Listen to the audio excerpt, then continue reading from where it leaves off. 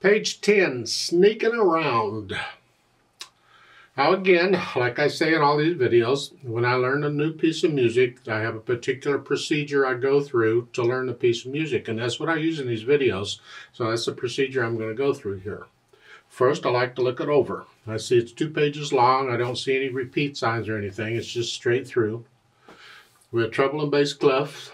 We don't have any sharps or flats in the key signature. We're in the key of C major. Make sure you can do the C major scale. It comes in handy. And then we're in cut time. Oh, wonderful. I love cut time. Oh. There's eighth notes, and there's triplet eighth notes and quarter notes, and we got to deal with all of that. Now, there is a note we can swing the rhythm, but I do that later. Right now, I'm playing everything right square. Then also, when I learn a piece that's in cut time, I pretend it's in 4/4 time until I get it learned.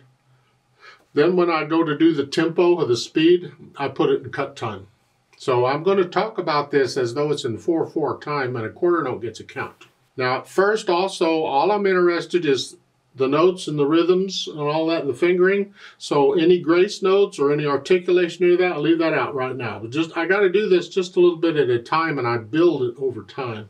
So I'm just looking for notes and rhythms and fingerings. And the right hand here, the little grace note I'll leave out. So it's 1 and 2 and 3 and 4 and 1 and 4 and 1.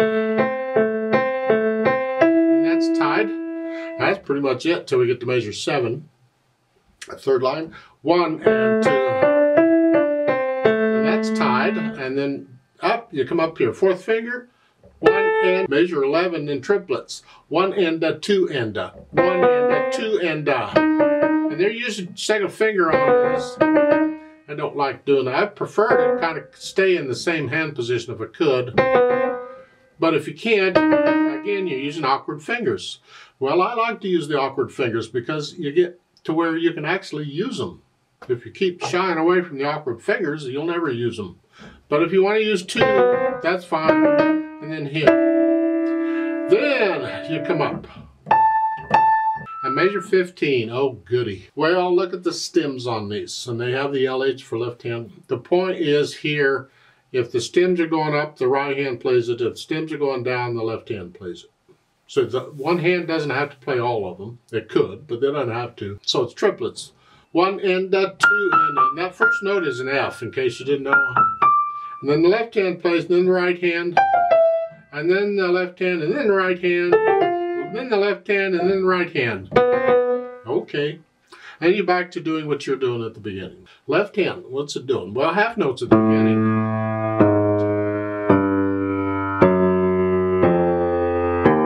Measure 4, 1 and 2 and 3. Rest. You do that some more. Now let's go over down to measure 9. You're up here. Just the bottom notes changing. So. And measure 11. 1 and 2 and 3 and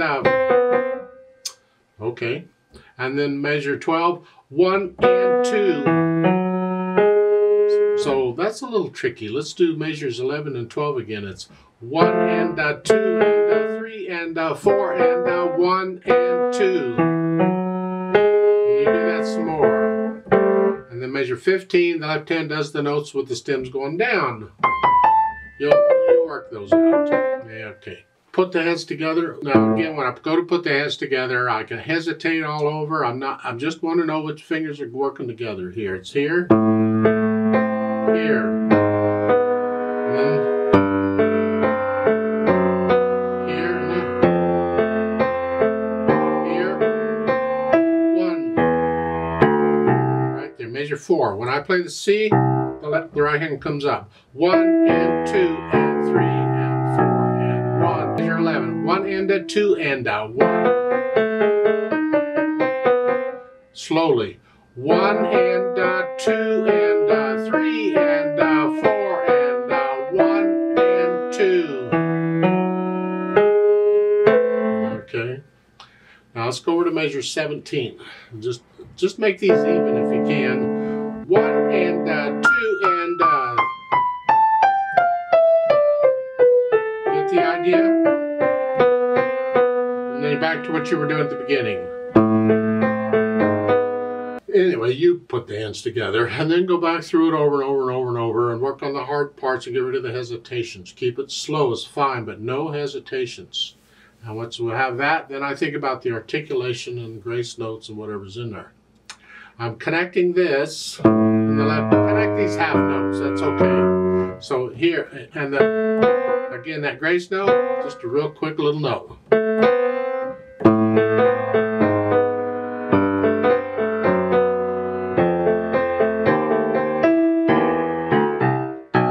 I'm hitting at the wrist to staccato, short. You get the idea, I hope. On measure 9, you're connecting the right hand, staccato on the left.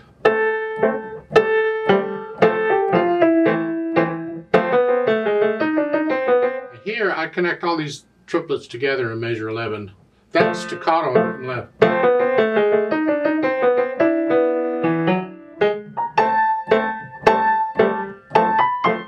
And then on measure 15, that's not staccato. Hold it down until you hit that. Hold on. And then this is all connected. And you pretty much got to memorize that because you're going to have to be looking at the keyboard. But you're just playing all the notes. It's easy to memorize. So just memorize that. Just keep in mind his second finger on the B when you get there. Okay. You go through and put in the articulation. And then once you have that, we think about the dynamics. MF, mezzo forte. It's going to be pretty much both hands, but it's mostly the right hand.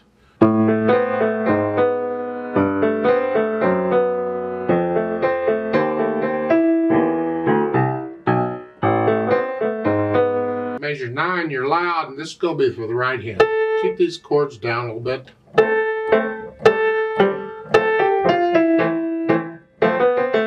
Measure 11, it's everything. Really everything. I mean, that chord in measure 11, that's a little soft. It's the triplets though. Not moderately soft here. A measure 13, left hand is soft. Go ba-da-dum, crescendo, loud. And then you come down the last bit. Back down to moderately soft, moderately loud, excuse me, just come down a little bit. Like you were at the beginning, you can read the dynamics. On measure 23 and 24, you get a sforzando on 24. And sforzando is like the strongest accent there is. It's a musical bang, but be musical about your bang. Don't just bang it. Collapse the wrist on this. Don't get stiff and play with tense. So measure 23, you're moderately soft here. And you're going to go up. Yeah, bump, all of a sudden. Because at measure 22, you were moderately soft. 23, you're still moderately soft, you go loud. Boom. Okay. And stay loud here. I mean, sforzando is not a dynamic. It's an accent. So my impression is the crescendo of measure 23 took you up to loud. And I'm loud. Then come down a bit to measure 26, moderately loud. Moderately soft, soft. And that last note, if you have a full 88 key piano, is the bottom note, is an A. If you don't have a full keyboard, you just play the lowest A you have. That's close enough. It ends very soft. Well, soft anyway. And then finally I think about the speed. Well, this is where I have to put it back and cut time. I want to feel it in 2.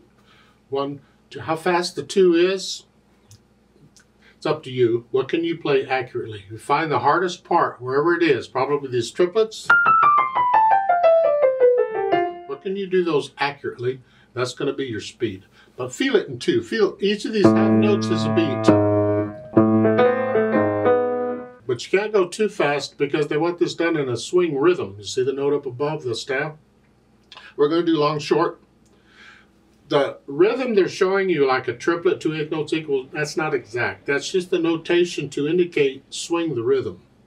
So we swing the counting. We don't go 1 and 2 and 1 and 2 and 3 and 4 and 1. We do it 1 and 2 and 3, and we play it that way. There's no notation for it. You feel it. It's not a triplet exactly, and it's not a dotted rhythm exactly, but the triplets kind of fall in because it's close. So it's 1.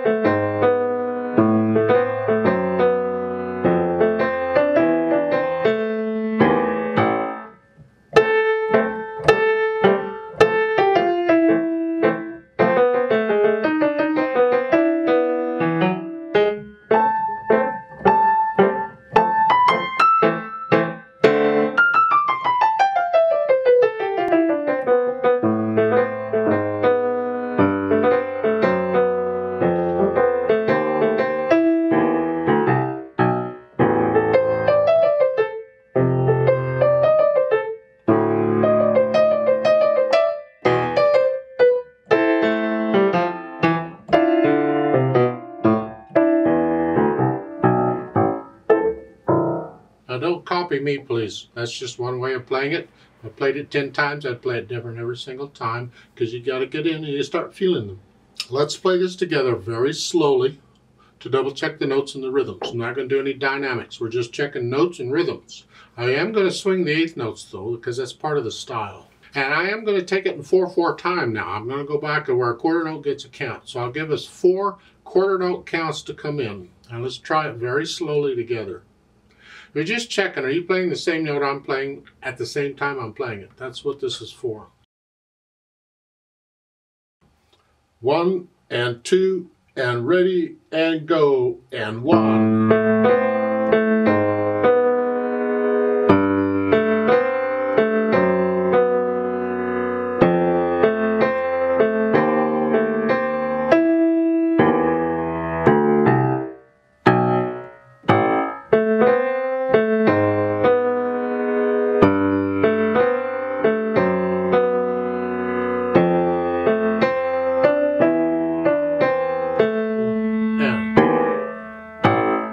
Rest.